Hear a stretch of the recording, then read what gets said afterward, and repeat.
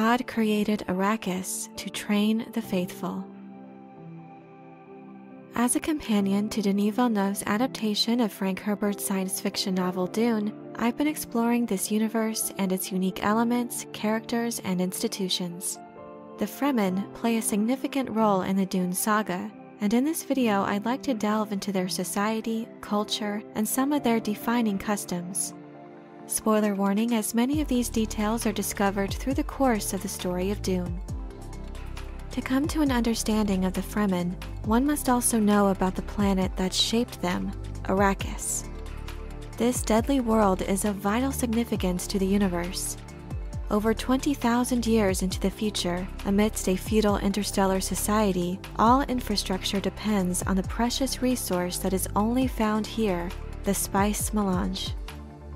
A newcomer seeing Arrakis for the first time might mistakenly conclude that nothing could grow or live in this barren land. Intense heat, scarcity of basic resources, powerful sandstorms that can strip flesh from bone are but a few of the inherent dangers in this world. But there is certainly more than meets the eye, and astonishingly, the planet is teeming with life.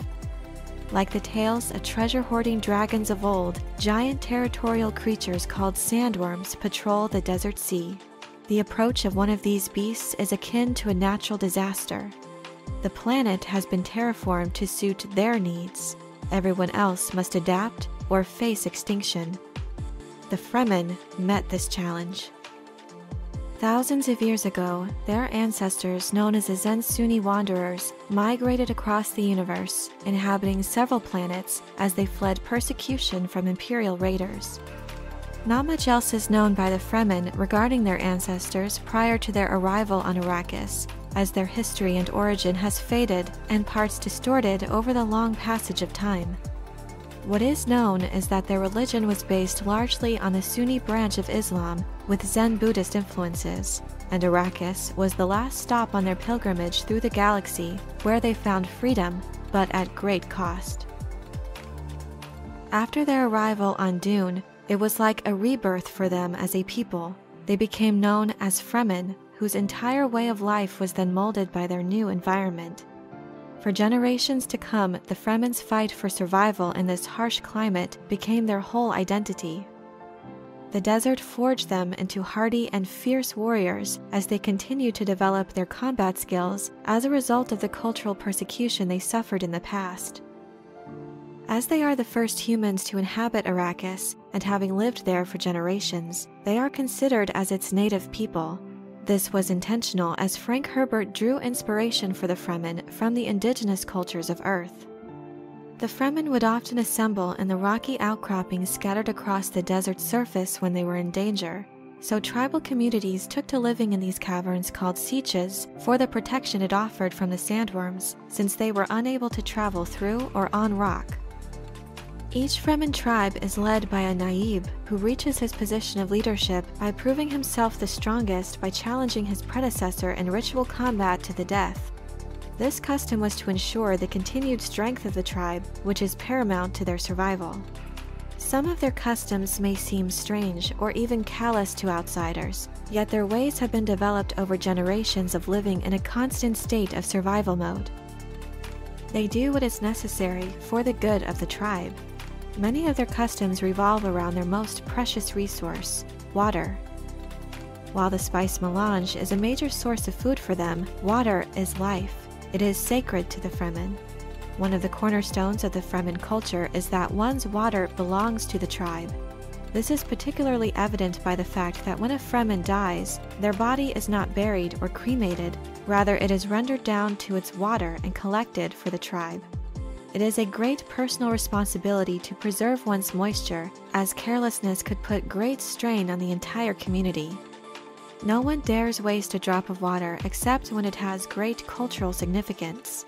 For example, when spitting as a sign of respect, or when mourning the loss of a loved one.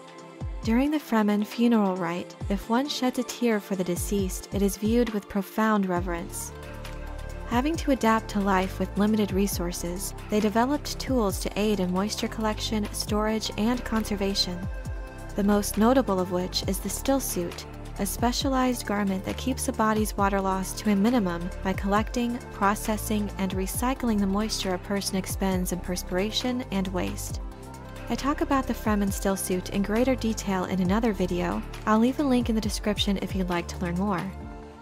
The Fremen are a deeply spiritual people like their Zensunni predecessors, yet their religious customs and beliefs have gradually been molded over time by the Arrakis environment and the prophecies and legends that were seeded by the Bene Gesserit sisterhood. The Fremen come to view the giant sandworm, or Shai-Hulud, with veneration, and believe them to be the physical manifestation of God from their original Zensunni faith. They have the utmost respect for the sandworm and the devastation it can cause. When traveling in the open desert, they walk in a non-rhythmic fashion so as to disguise their movements as the natural sounds of the landscape. Failure to adhere to this discipline could unintentionally draw the worm's attention and subsequent wrath.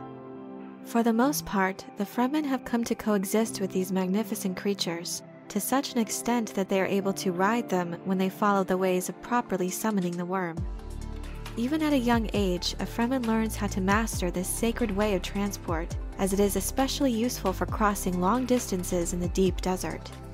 While the sandworm is of great cultural significance to the Fremen, their religion also has the mark of Bene Gesserit manipulation. The branch of the sisterhood responsible for planting myths, prophecies, and legends on primitive worlds ensured their influence ran deep on this planet, as the Fremen's religious customs operate in much the same ways as the Bene Gesserit order. Every siege has a Sayadina, which is a wise woman trained in the Fremen spiritual traditions. A Sayadina can serve as a spiritual leader or as an acolyte to a priestess who, like the Bene Gesserit, has become a reverend mother by undergoing the same spice agony ritual, ingesting a poison called the Water of Life and rendering it non-lethal. In regards to the physical traits of the Fremen people, the most striking and a point of pride for them is what is referred to as the Eyes of Ibad, the signature deep blue within blue eyes that is indicative of one's blood becoming completely saturated with the spice melange. Living in a world where the spice is in the air and in the food, this outward sign of spice exposure exhibits pretty early on in childhood. A newcomer to Arrakis after continuous exposure to the spice will eventually display the Eyes of Ibad after several years or so. Apart from the signature trait, the Fremen have tough, leathery skin as a result of the desert climate, and have also developed ultra-fast coagulation. The blood of a minor cut thickens quickly and stops almost immediately as a possible moisture-conserving mutation. Imperial houses, who are assigned by the Padishah Emperor to harvest the precious spice that fuels the commerce and industry of the universe, care little for the Fremen residents. They are generally looked down upon, seen as a nuisance, and hunted for sport by corrupt powers whose only concern is to collect as much of the lucrative spice as possible. The Fremen are thus severely underestimated. Desert survival and stealth and combat training to resist harsh occupying regimes have made them into formidable warriors, rivaling the Emperor's infamous Sardaukar killers. In a universe where personal shields are commonplace, rendering traditional projectile weapons obsolete, most soldiers have had to adapt to slower offensive strategies. The Fremen have a distinct home field advantage on Arrakis, since shield technology triggers the sandworms into a frenzy. Whereas most in the Imperium are trained to be fast on defense and slow on attack to penetrate a person's shield, the Fremen have no need for such techniques, and being slow to learn this can prove fatal to an enemy. Melee weapons are considered a necessity on Arrakis. The Fremen are said to compose poems to their knives, and none have greater significance to them than the fabled crysknife. It is considered the mark of a Fremen, and as such is not allowed to even be seen by outsiders, let alone taken off-world. This weapon is known to others only by rumor and wild gossip. Fashioned out of a dead sandworm's tooth, it is sacred to the Fremen. They are generally about 20 centimeters long, double-bladed, milky white with a faint glow to them.